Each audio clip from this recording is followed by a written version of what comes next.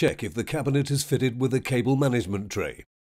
If so, note its depth, and if required, secure the toe plate bar in the correct position in accordance with the depth of the cable management tray. Make sure all 3 screws are tightened securely as shown. Offer the Skoots unit up to the load. Close the valve on the jack by turning the thumb screw in a clockwise direction until fully tightened.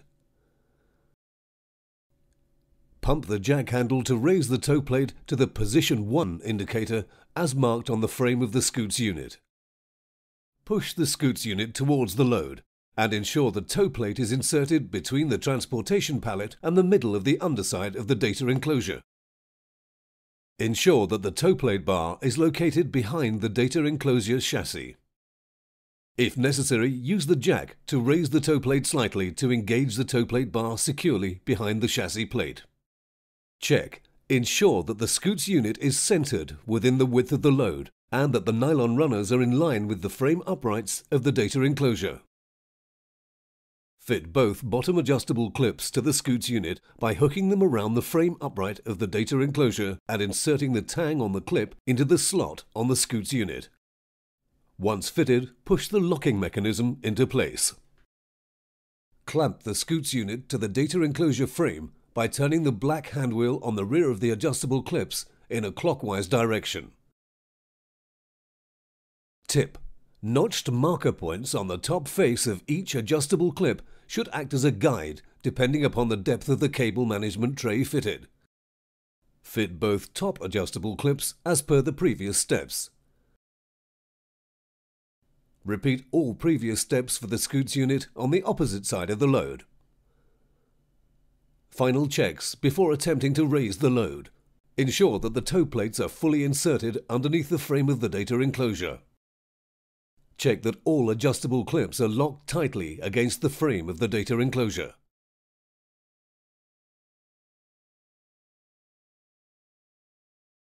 Ensure outriggers are correctly fitted and locked into place. Make sure the wheels on the outriggers are making contact with the floor on all 4 corners whilst not actually jacking the load off the floor. Use the pump handles on the jacks to lift the load and obtain minimum clearance from the pallet.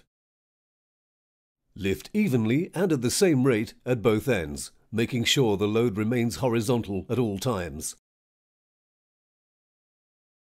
Stop when the load reaches the position 2 indicator as marked on the frame of the Skoots unit. Wind down the safety backup nut until it sits tightly against the top of the cross member on the Skoots unit. Carefully push the load sideways and away from the transportation pallet. Check that the floor underneath the load is free from obstacles. Warning: crushing injury risk. Personnel to be situated behind the Skoots units before continuing to the next step. When operators are ready to lower the load, unwind the safety backup nut to the top of its range of travel.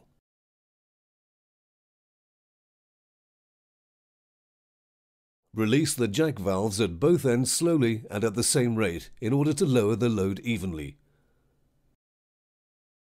Stop when the load reaches the position 3 indicator as marked on the frame of the Skoots unit. Loads should always have a minimum ground clearance of 3/4 of an inch or 20 mm for maximum safety in transit.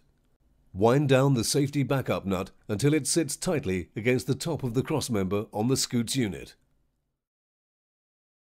Push the load towards the final install destination, being careful to negotiate any obstacles on the way. Warning: avoid negotiating gradients without a prior risk assessment. Once you've arrived at the final install area, make sure the load is immediately in line with the final install position. The data enclosure frame can be installed by either slotting it into a vacant position between existing data enclosures, or it can be installed immediately beside an already sited data enclosure. Installation procedures vary slightly depending on the situation. Maneuvering the load into its final installation position.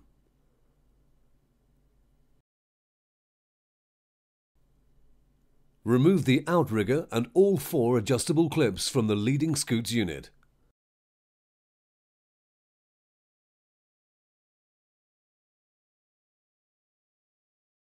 Note, when the load is being installed beside an already sighted data enclosure, for example on the end of a row, only the 2 adjustable clips from the leading Skoots unit on the closed side need to be removed.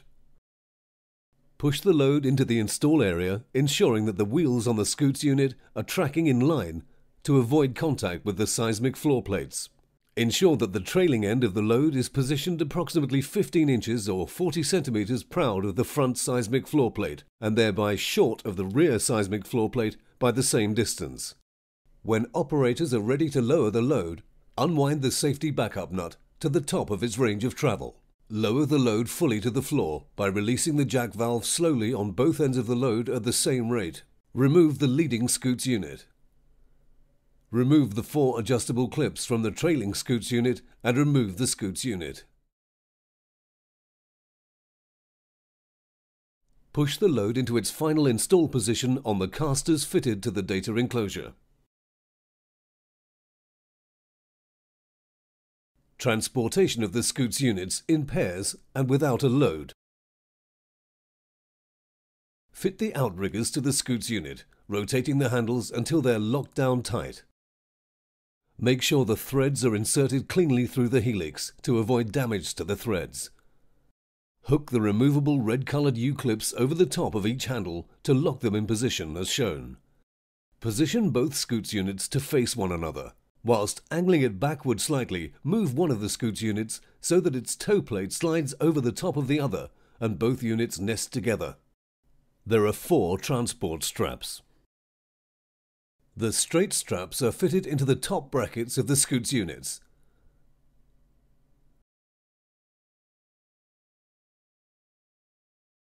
The straps with the bend are fitted to the bottom brackets of the Skoots units. Tip: you may require a colleague to assist you by keeping the Skoots units upright and together whilst the straps are fitted. Open the jack valve on the Skoots unit that has the upper toe plate and close the jack valve on the Skoots unit with the lower toe plate.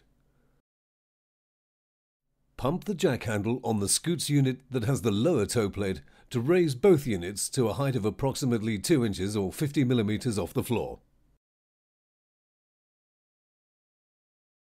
Ensure that all adjustable clips are attached to both Skoots units before departing.